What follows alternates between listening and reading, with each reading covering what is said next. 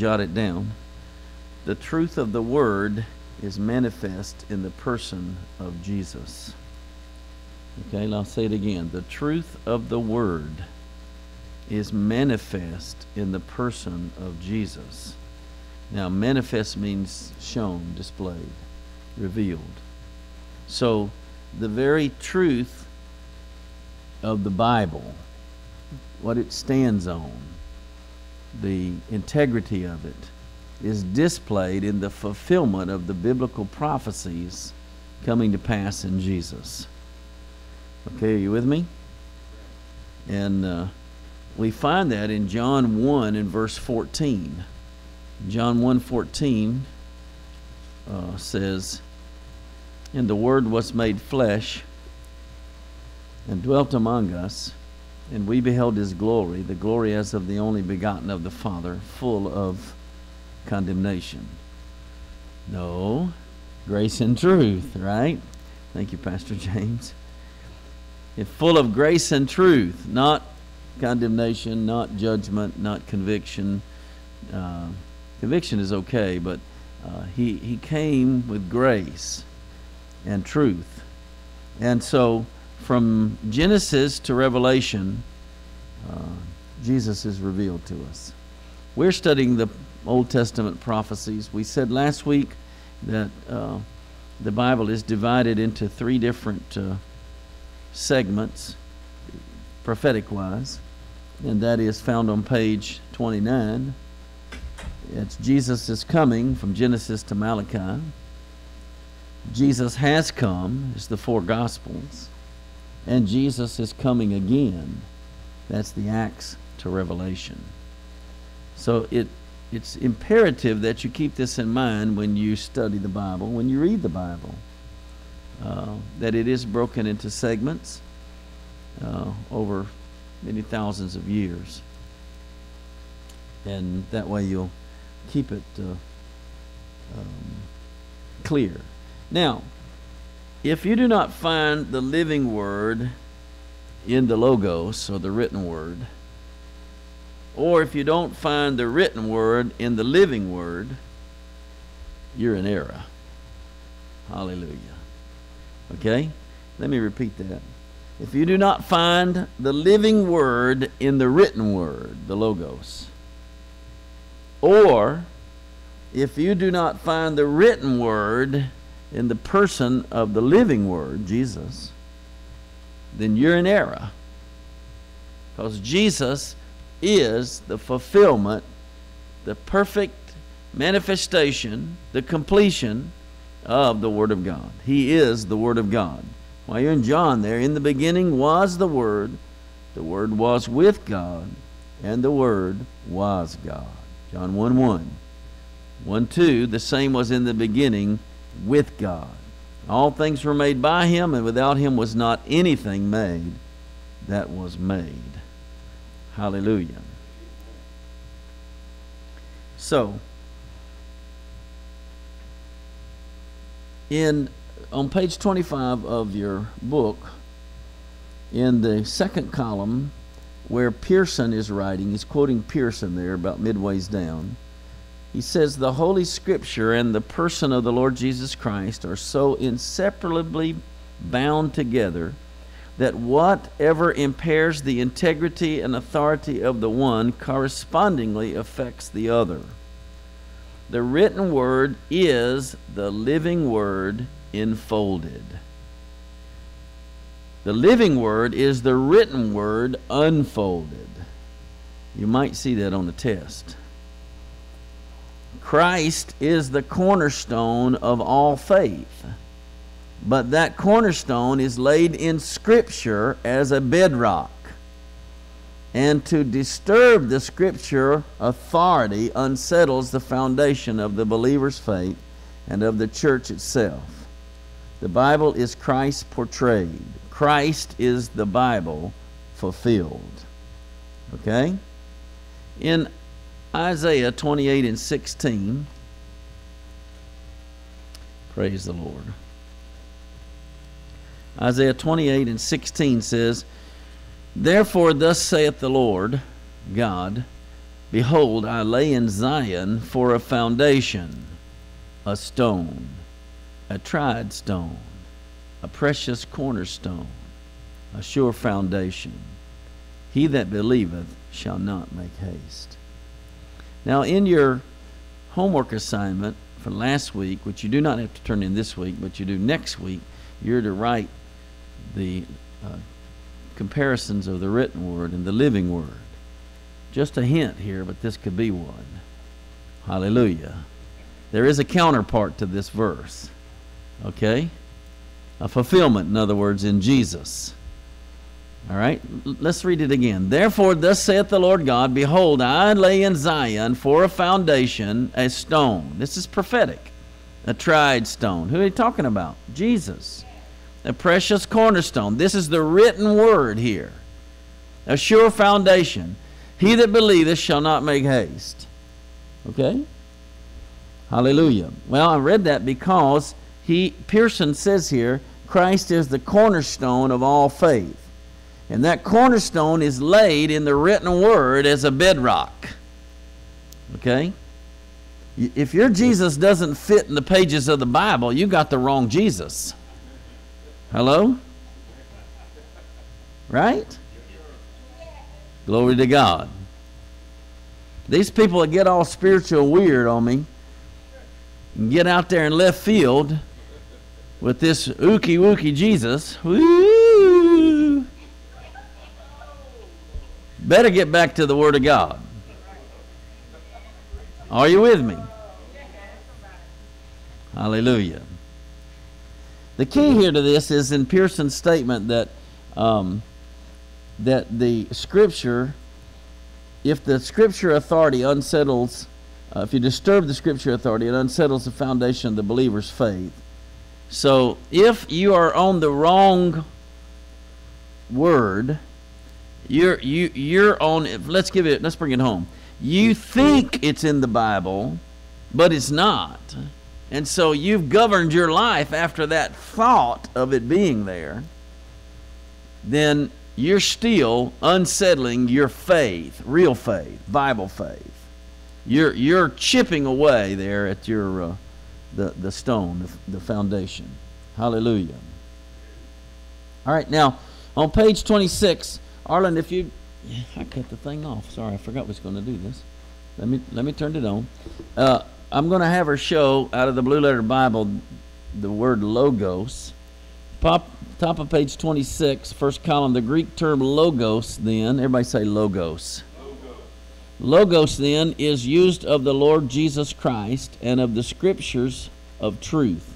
Logos means the spoken or written word because it makes manifest and reveals to us invisible thoughts. Christ is the living word because he reveals the invisible God. Now, what he's saying here is that logos is the written or spoken word. Well, the word, it's the Bible. It's which is written out for us. You got that up there? Okay, so you can see up here that a word uttered by a living voice embodies a conception or idea. What someone has said, the Bible. A word, the sayings of God, the Bible, decree, mandate, or order. So this is readily available on your computer, Blue Letter Bible. I suggest you look it up. This could be on your test. What is the definition of logos? Please put up rhema. There is a difference between logos and rhema. And the difference is rhema is the spoken word coming by revelation from God. Okay? She's going to get it there in a second. She has to back it up and then put it back in. But it's a difference. Logos is being the written word, the Bible, but rhema, which rhema is not going to be on your test, but rhema is God speaking to you by revelation, enlightenment, hearing God. But rhema must be based on logos. Has to be. Okay? Hallelujah. There we go. This is rhema. that which is or has been uttered by the living voice, God. Any sound produced by the voice and having definite, I can't see over there, meaning, speech, discord, what one has said. It's talking about God revealing to you His Word. Rhema comes from knowledge of Logos. Anything, if you think you have a Rhema and it's not in the Bible, you got wrong information. I cannot emphasize that enough. There's too many of people flitting around out there today that's doing all kinds of things, in the name of God, that it looks good, smells good, it seems spiritual enough, but it's not in the Bible. Hallelujah. I won't go into detail on why. Praise the Lord. Okay? But you'll need to know the definition of Logos. Look in 1 Corinthians. 1 Corinthians. By the way, you might want to hang some kind of marker in Isaiah 28. We'll probably be back. 1 Corinthians. Praise the Lord. In chapter 2. Verse 16. For who hath known the mind of the Lord, that he may instruct him? But we have the mind of Christ. Hallelujah. All right, I say that because he says here on this page 26, essentially the Bible is not something we have to interpret, but that which God has given in order to interpret himself and his will to us in and through the life and mission of his Son. The Bible is called the Word of God, or the written Word, because it interprets and testifies of Christ. The Holy Spirit is the interpreter of both words, for he receives and shows us the things of Christ through the printed Word. Okay, so we have the mind of Christ. This is the mind of Christ, the Logos, the written Word. And he makes that real to you by Rhema. Okay, he speaks to you. He will speak to you. I hear people say, and I say it from time to time, the Lord showed me. I'm not as quick to say that anymore as I used to be when I was a young guy, because I have learned that sometimes I thought it was the Lord, but it was my emotions or my desires, or even my own wisdom, my own intelligence, mental intelligence, maybe not lining up here.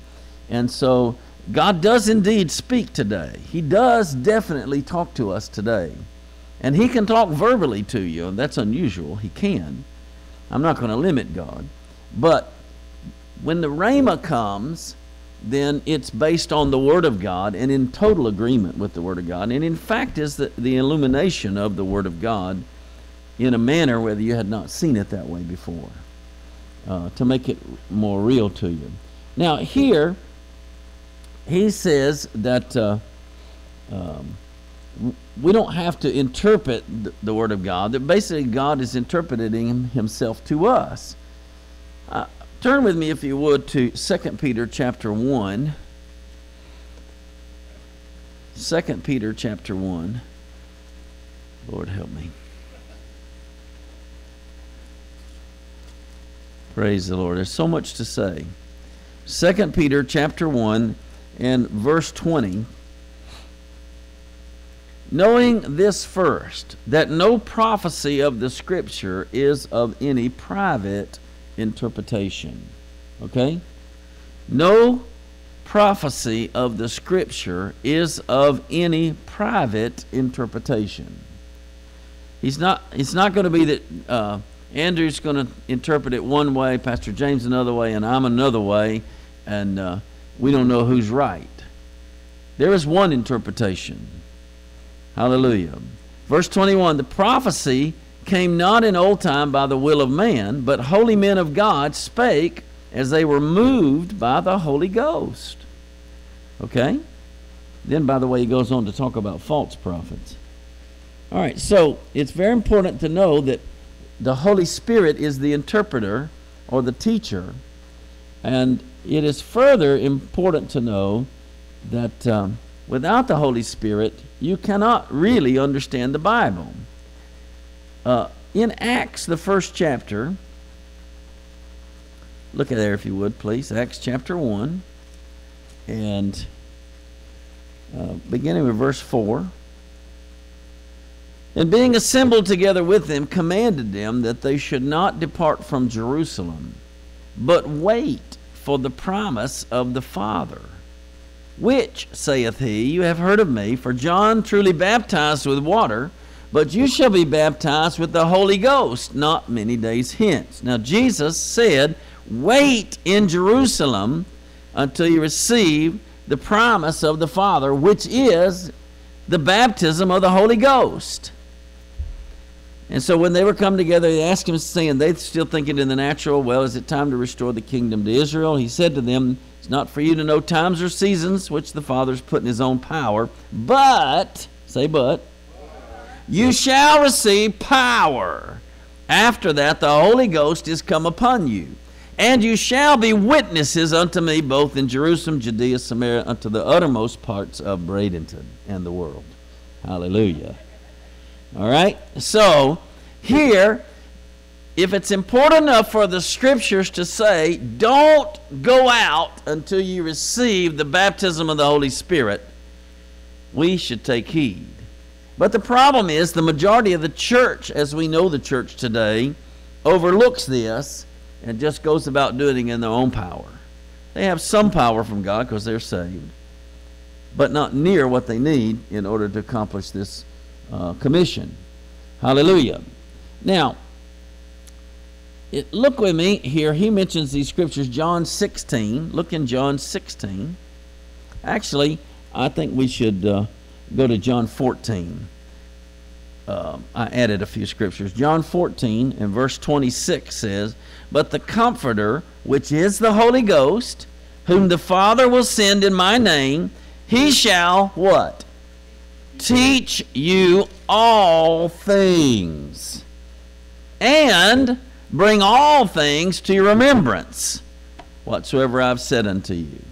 Now, I'm not a big advocate of just memorizing Scripture. I think it's good if you want to take time to do that, and I'm amazed at the people that can quote chapters and even books of the Bible. It's wonderful.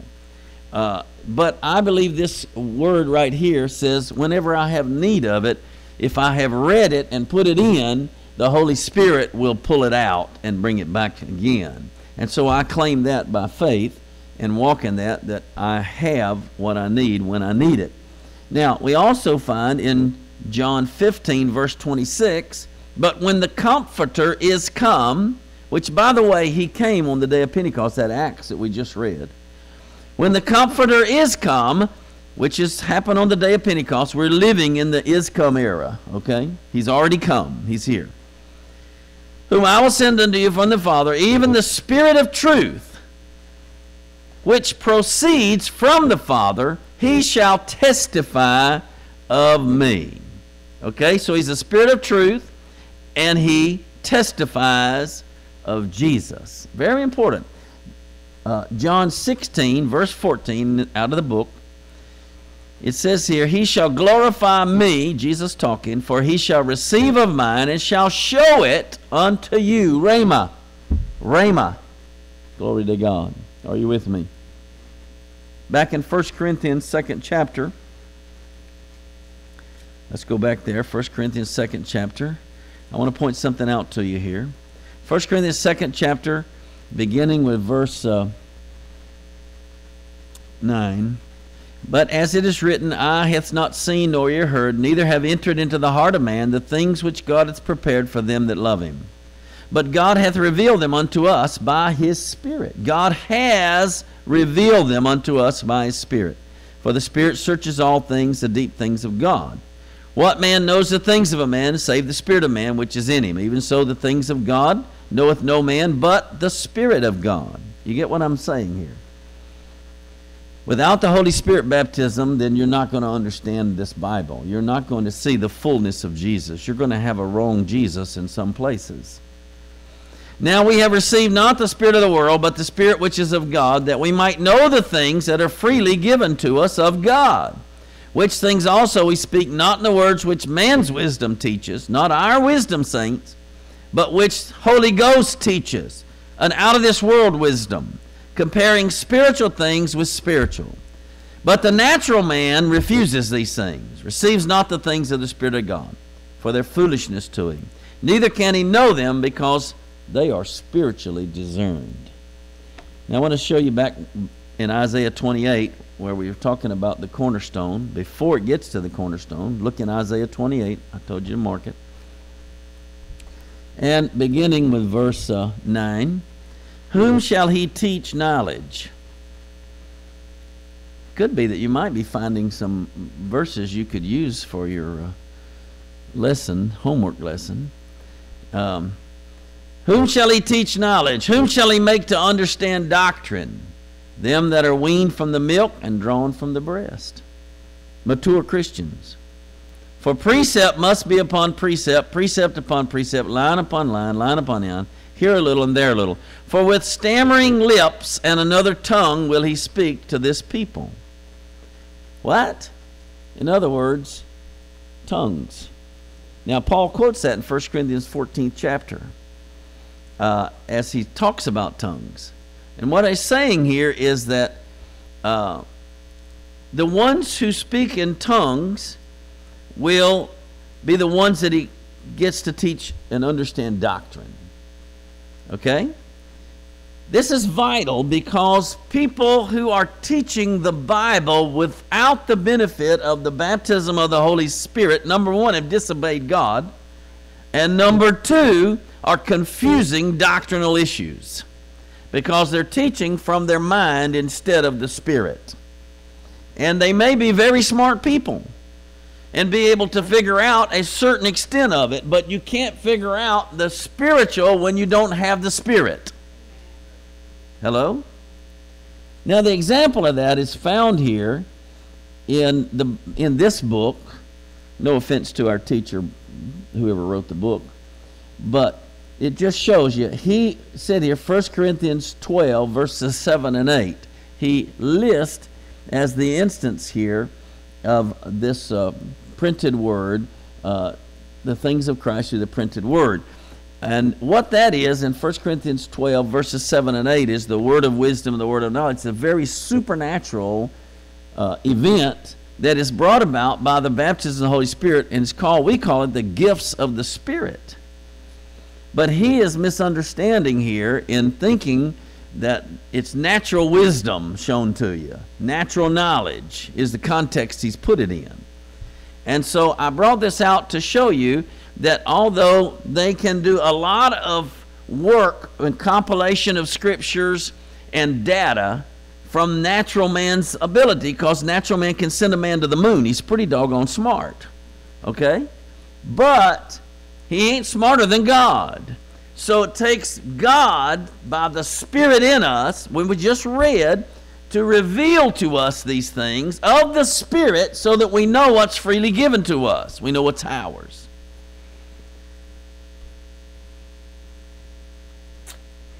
Praise the Lord.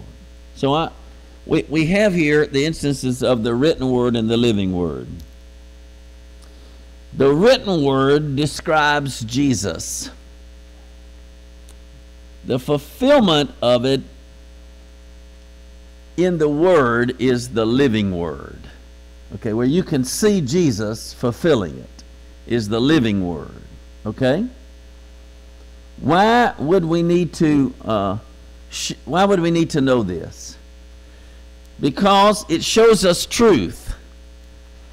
It shows us the infallibleness of the minute detail of the fulfillment of God's word. Okay? And that knowledge will boost your faith. It can't help but increase and establish and strengthen your faith. Hallelujah. Now I've got to take a few minutes here. Glory to God. John chapter 5. Look with me there if you would. John.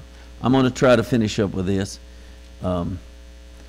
We didn't get it all done, but I want to get this much in anyway. John chapter 5. Praise the Lord. John the 5th chapter. In John the 5th chapter and verse 36.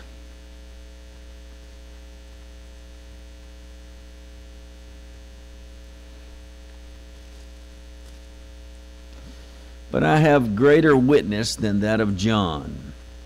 He was saying that John, you believe John, and he was a man. He says, but I have greater witness than that of John, for the works, say works, which the Father hath given me to finish, the same works that I do bear witness of me, that the Father hath sent me.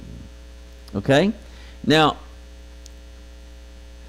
verse 39, same thing, says, search the Scriptures, for in them you think you have eternal life, and they are they which testify of me.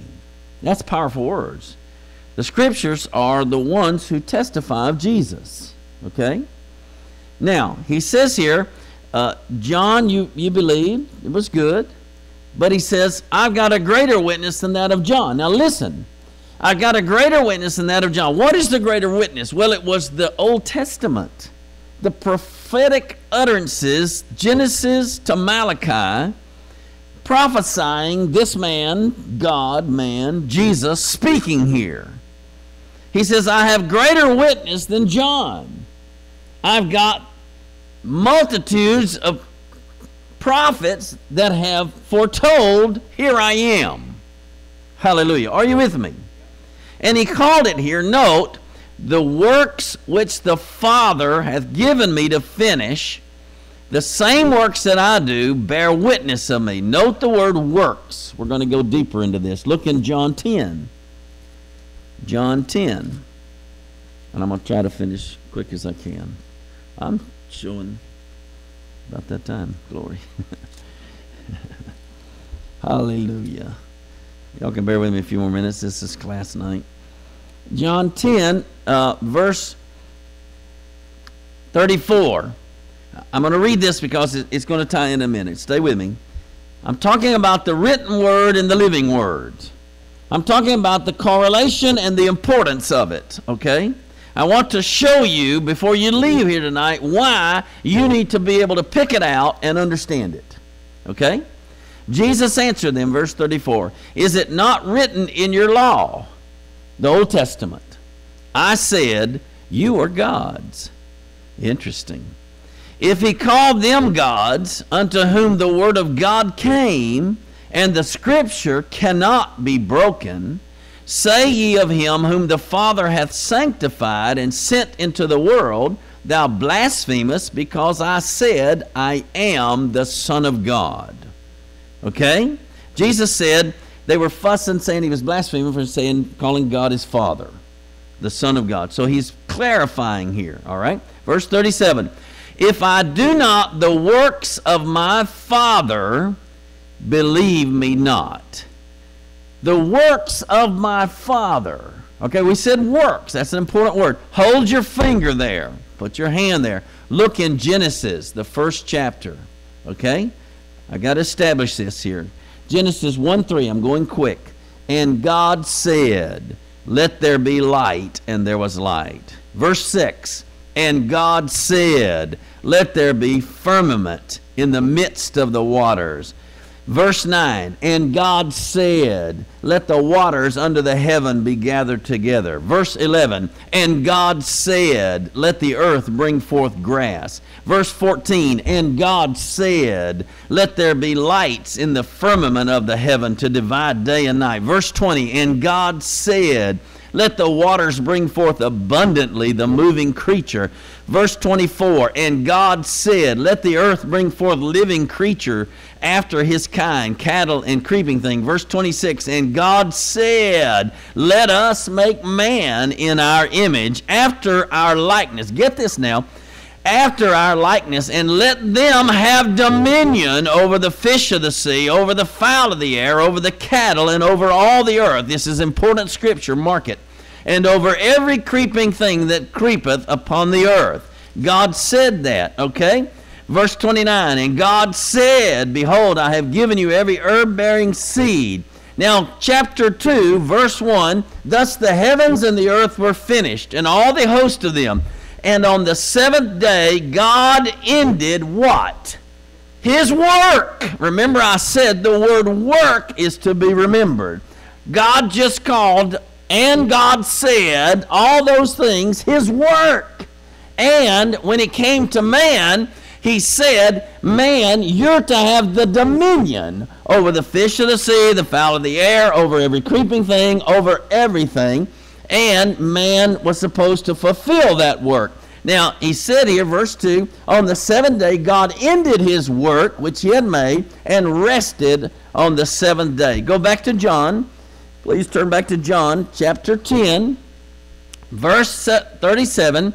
If I do not the works of my Father, believe me not. That is, if I don't fulfill the Scriptures. Okay? And God said, have dominion. I believe Jesus had plenty dominion.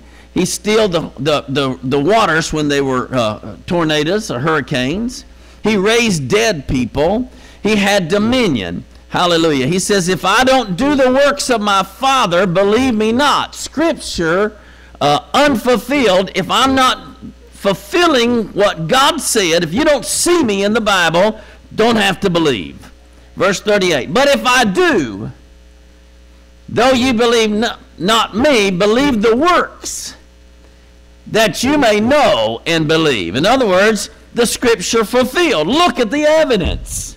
Look at the fact that the number of prophets that prophesied, and there He is fulfilling them. Look at the fulfillment. Look at the dominion that Jesus walked in. The Adamic dominion that Adam was supposed to have but gave to Satan. Jesus came and walked in it. All right? So we're seeing the works of God manifest. One more scripture. John 14. John 14, just to finish this up. This is going to light your fire, I'm telling you. Hallelujah. Even if your wood's wet, I'm telling you, this is going to light your fire. Glory to God. John chapter 14, beginning with verse 10. Believest thou not that I am in the Father? We're talking about the Word made flesh. Believest thou not that I am in the Father? And God said, and the Father in me. The words that I speak unto you, I speak not of myself. In other words, I'm not even saying it. It's Father in me saying it. But the Father that dwelleth in me, look at this, He doeth the works. What are the works? And God said. What kind of works did Jesus do? He said, be healed, and they were healed. He said, rise from the dead, and they rose. Lazarus, come forth, and he came. He said, peace, be still, and it was stilled. Hallelujah. Do you hear what I'm saying tonight? He says here that believe me, verse 11, that I am in the Father, and the Father in me, or else believe me for the very work's sake. Now, listen close. It is true that we are to believe because of the fulfillment of the Bible in Jesus. But you got to take it a little step further. You got to take it in context here. Verse 12 goes on to clarify. He says, verily, verily, I say unto you, he that believeth on me, the works, and God said, the dominion that I do, shall he do also. Ye are gods, written in the Word, Scriptures cannot lie. Okay? And greater works than these, works, because I go unto the Father. And whatsoever you'll ask in my name, that will I do, that Father may be glorified in the Son. If you'll ask anything in my name, I will do it. Now let me clarify verse 11. Okay, look back up there.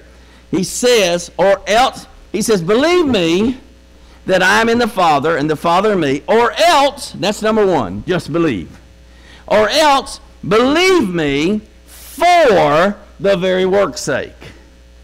Okay, now we've always thought that to mean just the fulfillment of the Scriptures in Jesus, because he did do the works of the Father. He fulfilled them.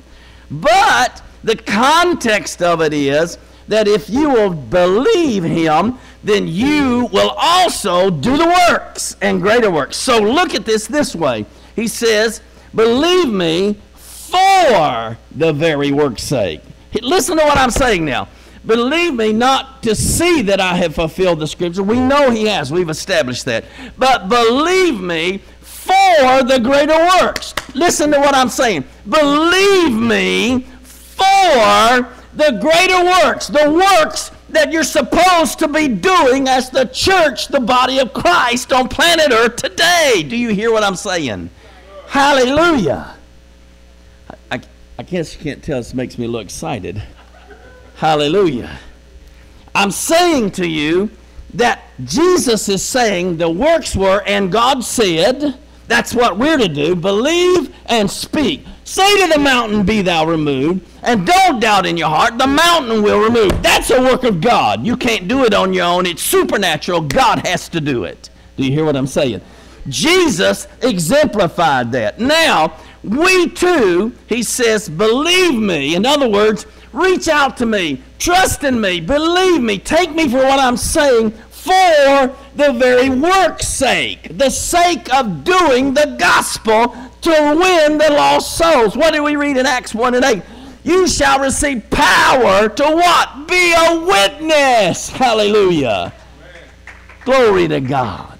That's why we have to know the written word and the fulfillment in the living word, so that we know the work of God in Jesus was complete, and now it's passed to us to do the same. Glory to God. Hallelujah. We'll finish the rest next week. Father, we love you. We thank you for this time together. We appreciate so much rhema, revelation knowledge, Lord. And we thank you, Father, for just burning this deep in our hearts, Lord, to believe you for the very work's sake, Lord, that we'll work these greater works in this final hour as a miracle manifestation of your arms and legs on planet Earth in this hour, in this final moment before the curtain falls. And we thank you for it, Lord, in Jesus' mighty name. Everybody said? Amen. Sorry I went you over. Glory to God.